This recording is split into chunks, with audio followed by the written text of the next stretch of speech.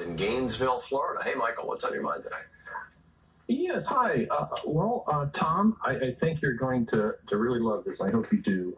I've loved listening to you. I wonder if you're aware that the Scopes trial 99th anniversary is coming up in about 2 weeks, July 10th to the 20th. It's in Dayton, Tennessee.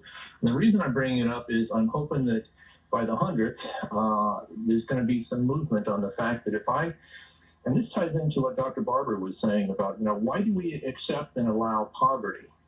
And it has to do with a mythology around our science textbooks. Every single textbook in the United States needs to be updated as per our U.S. constitutional law because we scientifically misrepresent with a Southern mint julep version of it, what evolution is. If I say the word evolution and did an MRI, the same parts of your brain are going to light up when I say evolution as will light up for the word competition, because we view them as being synonymous in our culture and society.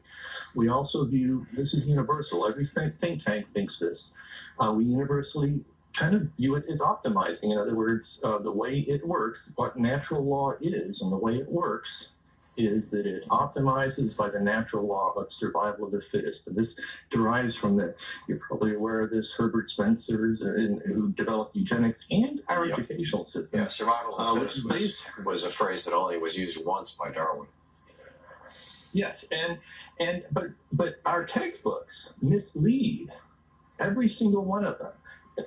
First, they put it in the back of the book so that it doesn't get reached. But if it does get reached, it's presented in terms of an 1860s or pre-1860s version that basically justifies and is why perfectly sane people, we tend to demonize Republicans because they seem crazy, and they really truly aren't if you understand kind of how the world works. They don't understand how the world works, in all fairness to them, because how they see it as purely competition is not factual.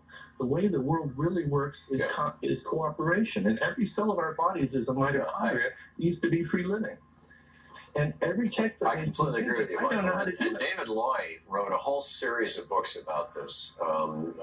David Loye is his last name. He's Rianne Eisler's husband. And he wrote a series of books, Darwin's Theory of Love. And I was on his advisory board for years. He had a kind of an institute devoted to trying to get Darwin's actual interpretation that cooperation trumped competition. And it's an important one. I encourage you to check out David Loy's work. Bjorn, and thanks for the call. Bjorn.